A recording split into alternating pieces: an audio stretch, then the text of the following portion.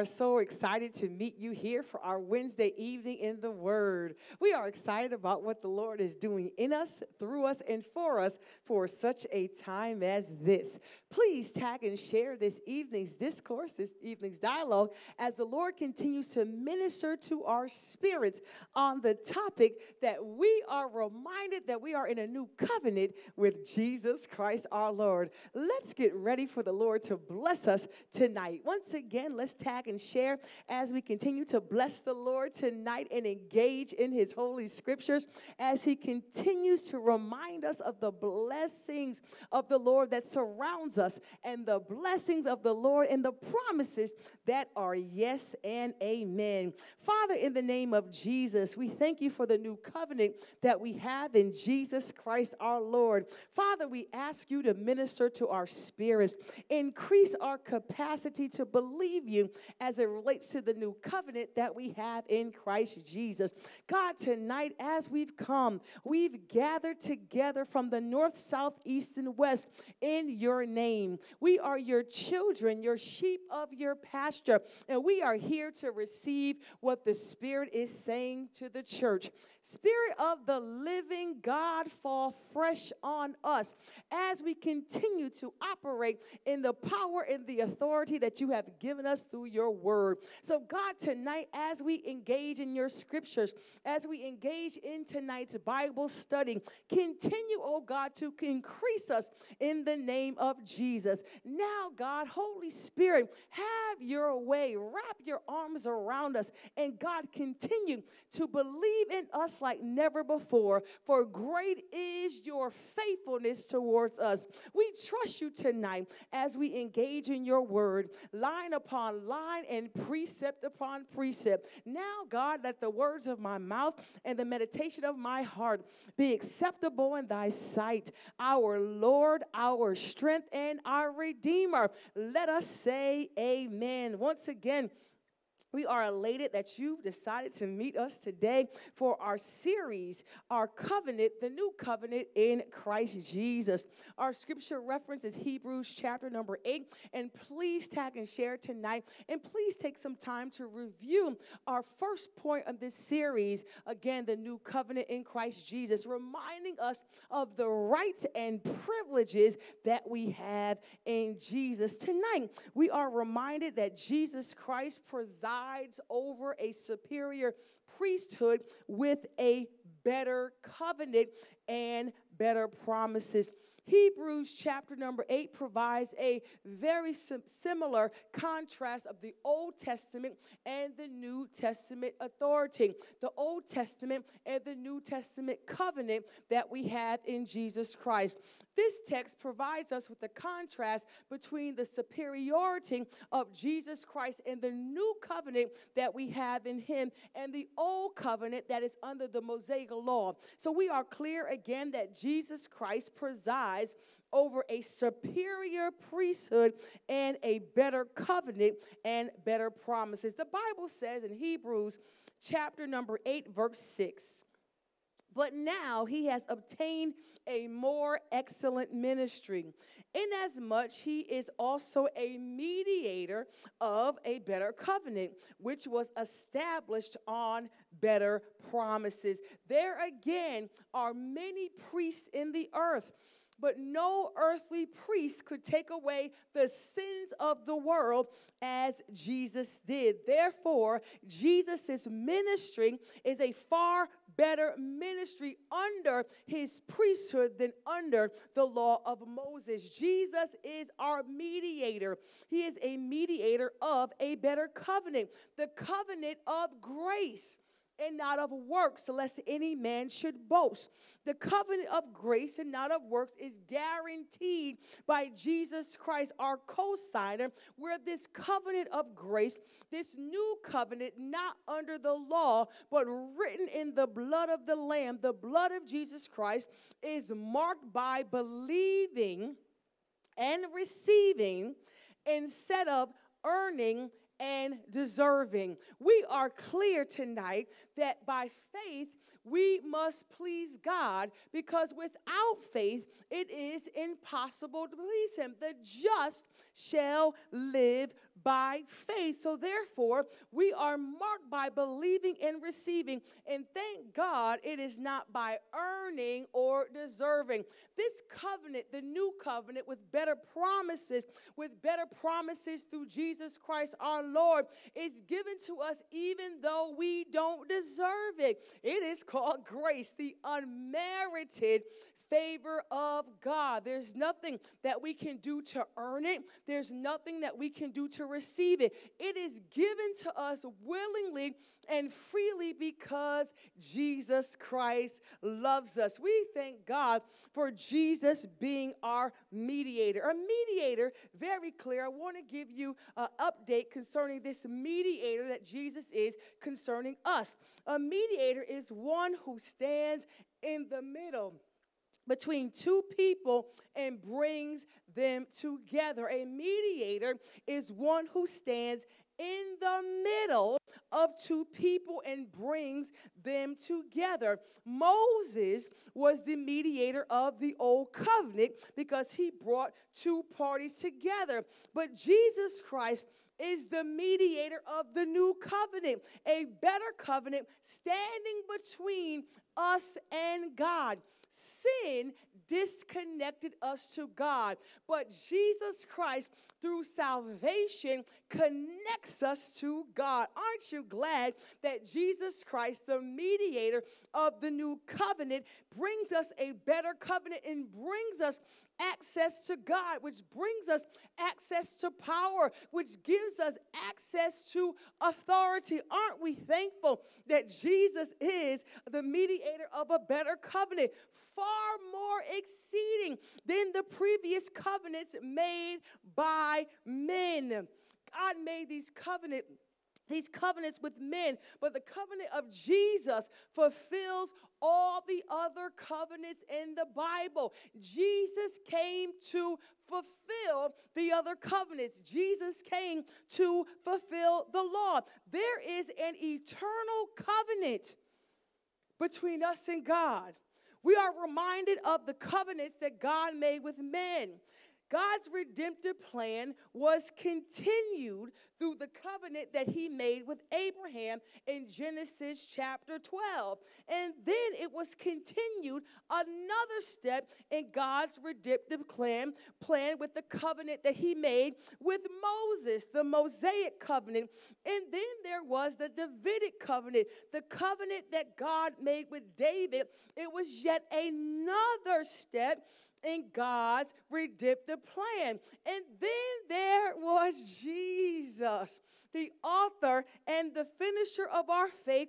The redemptive plan was fulfilled through Jesus Christ our Lord. The redemptive plan of God was fulfilled in this new covenant. Jesus, he's given us promises. Jesus gives us promises even in dark and dim times. Jesus gives us promises and reminds us that they are alive and they remain. Jesus Christ's promises are yes and amen through the working of the Holy Spirit. There are promises that God will perform. There are promises of blessings and undeserved favor that he's given to us instead of judgment. He's given us this far superior covenant that provides far superior promises. We thank you, Jesus, for giving us a better covenant through your blood. Jesus Christ provides us with the superior covenant. According to Hebrews chapter number 8, verse 7, the fact that God mentions other covenants, it is proof that there was something lacking in the old covenant. Verse 7 says this: for if that first covenant had been faultless, then no place would have been sought for a second. The first covenant had fault. It is in the nature of man to find fault. We, as men and women, operate in error. God understood our humanity. he understood that he needed a redemptive plan for his people. It is our nature, the nature of man, to come up with things new that we need even when it's not needed. But thank God he is not like that. God had a redemptive plan that was established in the new covenant because there was lacking in the old. There was sin that disconnected us from God in the new covenant. But Jesus Christ came to take away the sins of the world. The judgment that was on the world was on Jesus Christ way back on Calvary over 2,000 years ago. He took the weight of sin. He took on the judgment of sin so we don't have to. Oh, we thank you, Jesus, for bearing our sin on the cross. The new covenant is presented to us in verses 8 through 12, Hebrews chapter number 8. This is what the Bible says. Because finding fault with them, he says, behold, the days are coming, says the Lord, when I will make a new covenant with the house of Israel and the house of Jacob, not according to the covenant that I made with their fathers in the day when I took them by the hand to lead them out of Egypt, because they did not continue in my covenant. And I disregarded them, says the Lord. For this is the covenant that I will make with the house of Israel after those days, saith the Lord. I will put my laws in their minds and write them in their hearts. And I will be their God, and they shall be my people. None of them shall teach his neighbor and none his brother, saying, know the Lord. Why? Because all shall know me, from the least of them to the greatest of them. Oh, for I will be merciful to their unrighteousness and their sins and their lawless deeds I will remember no more. Verses 8 through 12, the crux of the new covenant, the word of the Lord, reminding us of what he's given us in the new covenant, that we're going to know him for ourselves. This passage finds fault in humanity. God shows that there's something lacking in the old covenant. Why? Because the new covenant was promised. It is reminding us in the book of Jeremiah, behold, the days are coming. The days were coming where there will be a renewal in the new covenant after the law was already established. There's a new covenant in Jesus Christ our Lord, not made of law, but made, catch this, with love. The love of the Lord is embedded in the new covenant that we have in Jesus. In this context, it is clear that this covenant that God has given to us is true. It is new, it is improved, and it is marked with the blood of Jesus. We are clear that this new covenant that we have in Jesus Christ is marked not in the law, but in love.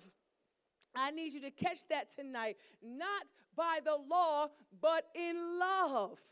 That's why there's no condemnation in Jesus Christ our Lord. Yes, we have all sinned and fallen short of the glory of God, but our sins does not omit us from receiving the new covenant in Jesus Christ. What a friend we have in Jesus. He's laid his life down because of the covenant. We are thankful tonight that we have the new covenant in Jesus Christ our Lord. Lord, the covenant of love and not of the law, the covenant of grace and not of legalism, the covenant that is seeped in the love of the Lord. Somebody tonight get excited because we're under a covenant of love. Oh, we're thankful tonight for the covenant of love that we have through Jesus Christ our Lord. It is clear that we have this new covenant in Jesus Christ our Lord. It's not like the covenant that God made with our fathers. We are clear that this is a different covenant because it's the new covenant in Jesus Christ our Lord. There is no error. There is no weakness, but all of power, might, and of strength. See, the Old Testament covenant was seeped in weakness. It was in the weakness and the inability of man to follow. That is why the old covenant did not work, that we could not get it right. We have all fallen short of the glory of God. But God said, this time I will not allow sin to disconnect me from my people. I'll send my son, Jesus Christ the Lord, to go down to earth to show them the way, to go down to earth to save them from their sins and become their Savior. We are elated that Jesus Christ decided to come to deliver us from our sin. There is a weakness that is in mankind. This is why the old covenant would not work. But God said through the new covenant, the covenant in Christ Jesus, I will put my laws in their minds and write them in their hearts. This is the new covenant, and it features this transformation. We are transformed how? By the renewing of our mind. We are transformed within. This is not an outward transformation. We are talking about a new work. Old things are passed away, and behold, all things become new. Why? Because we've been transformed, because we are new creatures in Jesus Christ our Lord. This transformation happens within us. It's not based on law, but it's based on love. This covenant that we're in through Jesus Christ our Lord, God said that this new covenant is written in our minds and in our hearts. When we're transformed, once we receive Jesus Christ as our personal Savior, it is now a heart-to-heart connection. Our DNA is changed where we have a blood transfusion. The blood of Jesus is now directly connected to us. Therefore, it's a heart thing. It's all about love and not about the law. We are reminded that as He transforms our hearts, I need you to catch this, He will transfer our mind. Let this mind be in Jesus Christ that is also in us. As we receive the transformation, because we receive Jesus Christ as our Lord and Savior, all things are new. All things are new through Christ Jesus. We are excited about the new transformation that we have through Jesus Christ our Lord. God said He will be our God and we will be His people. This is showing, and I want you to catch this, a greater intimacy that's connected with the new covenant. We have access to Jesus Christ. We have access to God. That's why God wants us to commune with Him. God has given us a divine connection through the new covenant. God wants us to continue to commune with Him because we're in covenant with Him. There is a divine connection that God has given us, that He wants us to be very intimate with Him. Share your deepest concerns. Share your heart with Him. Cast all your cares upon Him because He cares about you. He's requiring, beloved, a new level of intimacy with him. This is a feature that's connected to the new covenant. It is made available through Jesus Christ our Lord. So we are clear in this moment that the New Testament offers a new connection with Christ Jesus, that we have completion, that we are complete in Christ. Nothing's missing, and there is nothing broken in you because you are complete in Christ Jesus. You are completely cleansed from sin. You are completely covered by the blood of Jesus. That's why there's no weapon that's formed against you that can prosper. And any tongue that rises up against you in judgment, God said he shall condemn. Why? Because this is the inheritance that we have in Christ Jesus. I need you to say to yourself tonight that I am covered and I'm complete and I am cleansed. I need you to put that in the chat tonight as we engage in this moment, that I am covered, I'm complete, and I am cleansed through the new covenant in Christ Jesus. Those are three words that we need to meditate on throughout this week, that we are cleansed, we are covered, and we are complete in Christ Jesus. We are thankful that the Old Testament is different from the New, that God has given us a better way, that there is a significance in this new covenant. The Bible says in verse 13, it says that he says a new covenant. He has made the first obsolete. Now, what has become obsolete and growing old is ready to vanish away. God made the first, the old covenant, obsolete, because the new covenant has been inaugurated through Jesus Christ our Lord and fulfilled. Therefore, the Old Testament is obsolete. This message is clear to us in this text, that it does not matter what your background is. Don't be concerned about your past, that you cannot go back to the old way. Someone say, I can't go back. I cannot go back to what it was. We're never going back to the way that it was. Why? Because the way things used to be before salvation, pre-salvation, is inferior to the new life that you have in Christ Jesus. That's why everything in your past has vanished. Someone needs to make the declaration tonight that old things of my life are passed away, and behold, I'm moving into what's new. God tonight is giving us a charge to move into what's new and what's next. I need you to tag that tonight.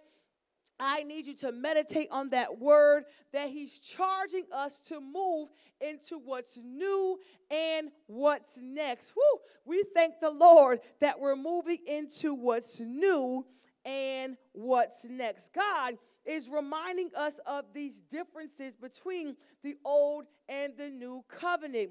This new covenant is built again on the blood of Jesus Christ, that they had two separate entities, two different mediators, but God is telling us that there is a more perfected way in Christ Jesus our Lord. We know that Jesus Christ is giving us the greatest sacrifice in his blood. He is reminding us of what's new and what's next. So I need you throughout this week to be encouraged and be reminded that you are covered and that you are cleansed under the new covenant with Christ Jesus. I want us to remember throughout this week that we are covered and we are cleansed in the new covenant in Christ Jesus. That old things are passed away, and behold, we are standing in what's new. So I need you to be encouraged to move into what's next. God is telling us tonight, under the new covenant in Jesus Christ our Lord, that this is your time. It is your turn. Move into what's new and move into what's next. What's our 3 C's? We are complete, we are cleansed, and we are covered. We are complete, we are cleansed, and we are covered under the new covenant of Jesus Christ our Lord. In the words of Bishop T.D. Jakes, get ready, get ready, get ready, because you are cleansed, you are complete, and you are covered. Now you're ready for new and next. God bless you. We thank you again for meeting us here at FBC for our Wednesday evening in the Word. Remember, we are moving into what's new and next because we are under a new covenant in Christ Jesus. He has more in store just for you. Father, we thank you now for this moment in time. We thank you for encouraging our hearts. We thank you for reminding us of how special we are to you. We thank you, oh God, for the rights and privileges that are connected to the new covenant in Christ Jesus. Father, throughout this week, help us to meditate on your word both day and night. Continue to remind us that we are cleansed and we are complete and covered through the new covenant in Jesus Christ. Help us, oh God, to outline your word line upon line and precept upon precept to execute what's new and next in this season. We bless you, oh God, and we give you glory. In Jesus Christ we do pray. Let us say amen together. Once again, thank you for meeting me right here at FBC for our Wednesday evening in the Word. The Lord is certainly blessing us, and we are thankful for it. Please meet me here next Wednesday at 7 p.m. for another session as the Lord continues to download revelation and continues to stretch us and open our capacity to believe beyond our expectation. God said he'll do exceeding and abundantly above all that you could ever ask or think, according to what the power that worketh in you. You have power, you have presence, you have purpose on your life. Remember, let's walk into what's new and what's next. God bless you, and I'll see you same time next week, every Wednesday evening at 7 p.m.